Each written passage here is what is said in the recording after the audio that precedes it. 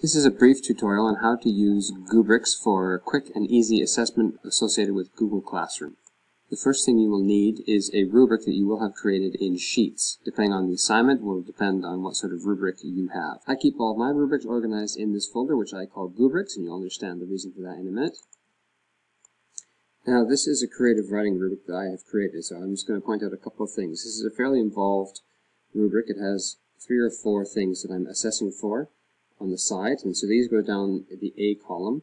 It's important that you leave space A1 blank, okay? And then you put your values in across here. And what this will do is it will print this rubric out onto the student's assignment at the end when you're finished assessing, and I'll show you how that works once we get to that point. So, however you set up your rubric, the values need to be across the top like this. It could be as simple as just 1 bar or however many rows you want. Give your rubric a generic name, and this will be what gets pasted onto the assignment of choice. Now, the next thing you're going to need to do is to create a new sheet. So to do this, you navigate your way to drive.google.com, new sheet. Now, these next steps are a one-off. It's just to apply the add-on Doctopus to the sheet so that you have it for future use. You don't really need to open a new sheet. Actually, you could have done it from the rubric you just created as well. That would have done the same thing. I'm doing it over here because I've already added Doctopus to my Spirit account, so I'm going somewhere where I haven't added it. So up here, you'll find a button called Add-ons.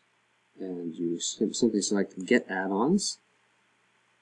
You search Doctopus, and it should be this one here. And you click Yes. And you have to let it do all of these things. You also, I should have pointed out, have a Google Classroom account set up as well. So on the spreadsheet that you're currently on, this is where your marks are going to be stored. So we'll just call this Results for Essay. If you have added Doctopus correctly, up here where it says Add-ons, you should now see Doctopus. So we want to launch that. Once it's launched, it will give you 2 choices. So we have ingest a Google Classroom assignment or distribute drive resources to a roster. We want to choose the first one, ingest a Google Classroom assignment. If you have multiple classes, they're all going to show up. So you need to choose the right class and then choose the right assignment.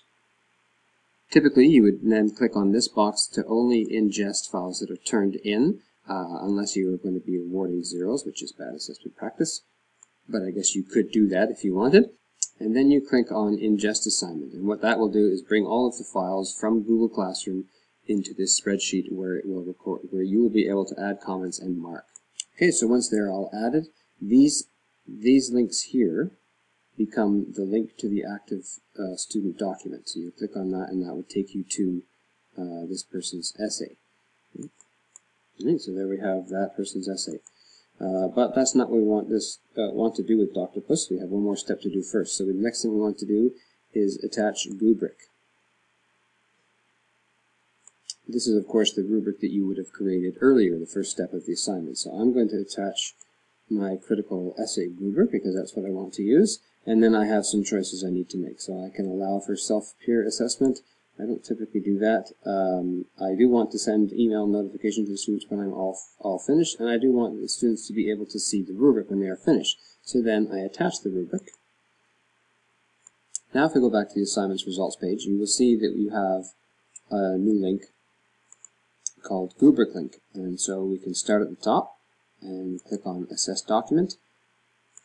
And this is what you should be left with. You now have the student assignment here. And you have the ability to make marks right on it. But what I typically do is make sure that I'm clicking on Suggesting so that it does not erase the student's actual work, and then anything that gets done will have marks so they know where I've made the changes. They can go in and see where I've made the changes. But the real benefit is up here where you have your descriptors, you have thought, so it's support, organization, etc. So you just go in and award the mark where it's needed. So we'll give her a 4 there, and a 3 there, and a 2 here, and a 3 here.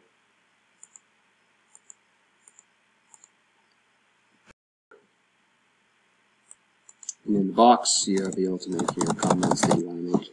And that will be then attached onto the student, and you're done.